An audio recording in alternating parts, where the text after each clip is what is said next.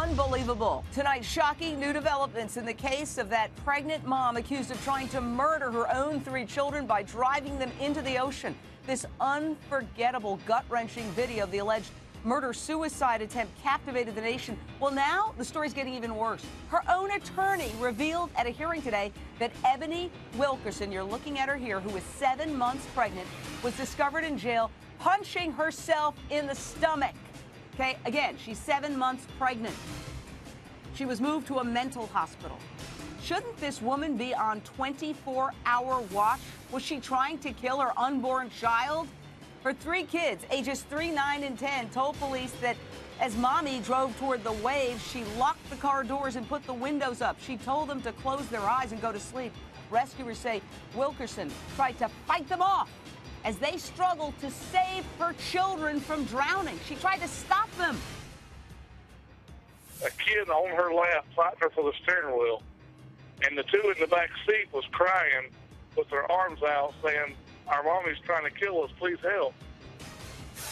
Ironically, Wilkerson may try to use this punching of the unborn child incident to plead insanity.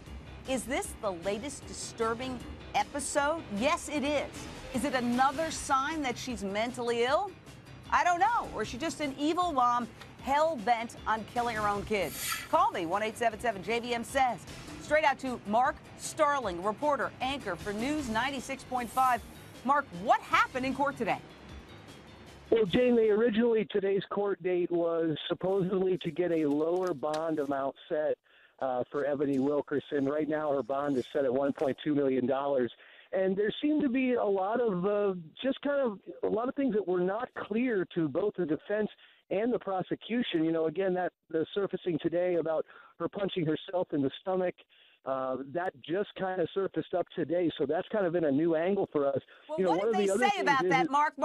What did they say about that? That's what we want to talk about. That's the big news. The big news is that this woman who tried to kill her 3 kids by driving into the ocean, allegedly, purportedly, we know she drove into the ocean. She's accused of attempted murder, 3 counts on her kids, is punching herself in the stomach when she's 7 months pregnant. That's huge. What did anybody, the defense or the prosecution, say about that before she was whisked off to a mental hospital? Well, the prosecution's big thing was, this is obviously, the prosecution was looking at it like it's a tactic. And, there are certain ramifications and that Wilkerson must be in visual eyesight of the corrections officers at all times. The big question was that if they sent her to Halifax Medical Center to the psychiatric ward, would they be able to keep line of sight on her at all times? Would she be able to participate in the groupings? Because as you know, those groupings sometimes in psychiatric units, those are private. Hold on, Mark.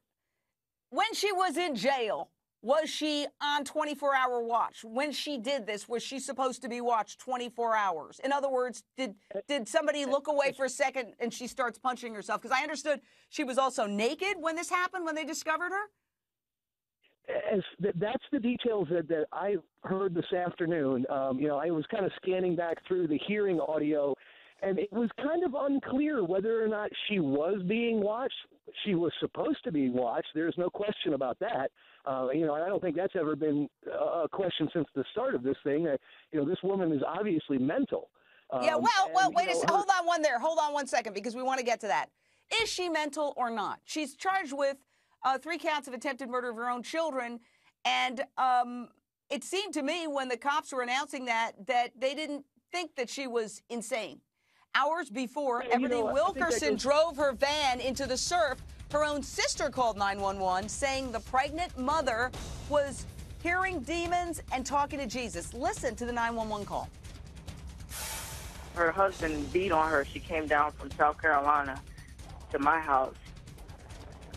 And I took her to the hospital yesterday. I don't understand why you need a well-being check. Because she's, having psychosis or something. Or postpartum. All right. After that 911 call, police actually pulled Ebony over and questioned her. And she told them she was headed to a domestic violence shelter, fearful of her allegedly abusive husband. By the way, the husband says, it's all a lie. I didn't abuse her at all. She's mental. Okay. So, but she wasn't crazy enough when they pulled her over before she drove her kids into the ocean to be held on a what they call Baker Act, you know, when you're able to be held on an involuntary hold. So I want to go to a Reva Martin attorney.